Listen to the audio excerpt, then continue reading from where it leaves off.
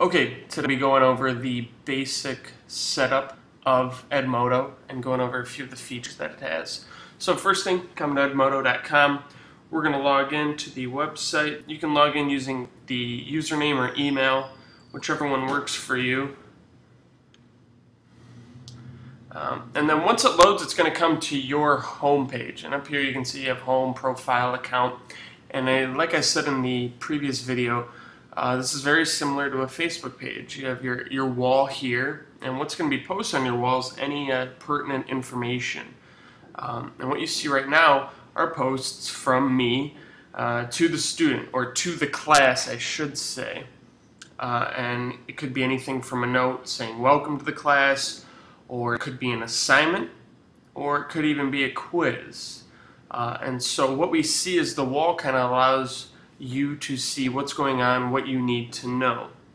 If we look in the upper left hand corner, profile picture, this is a very basic one. It's very easy to change by going to account and going to settings. I'm not going to go over that.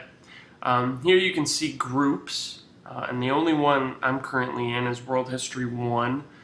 Groups would probably most likely be a class, and then if the class is split up even into smaller groups, it would show up here.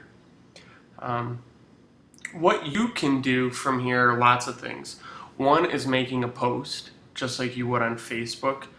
You start typing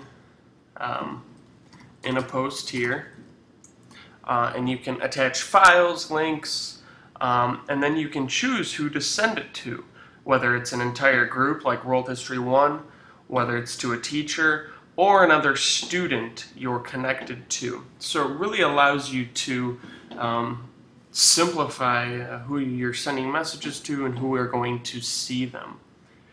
If you look over on the right hand side, this yellow sticky note, these are your notifications. And so like right now it's telling this student they have one assignment due, they have a new alert, and one quiz assigned, all of which can be seen right here. Like I said, it's very intuitive, it's very similar to Facebook, and so playing around with it, you'll learn a lot. A few of the other things you'll notice, up here, we see calendar, grades, and library.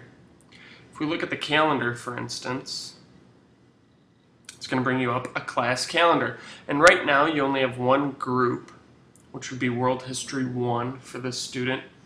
And what they see on their calendar is they have an assignment due on the 12th and a quiz that's due by the 6th.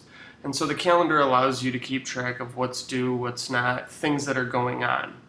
Same thing with grades. If we click on grades, and if you had more than one class that you were in, it would show up, but we only have one, so we're going to click on it.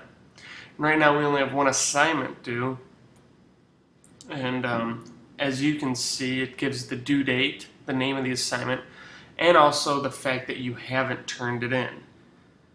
So what we see is Edmodo is very similar to Facebook, like I've said a few times now, but it's more geared towards education, communication, not only between teachers and students, but also for assignments, quizzes, and things of that nature.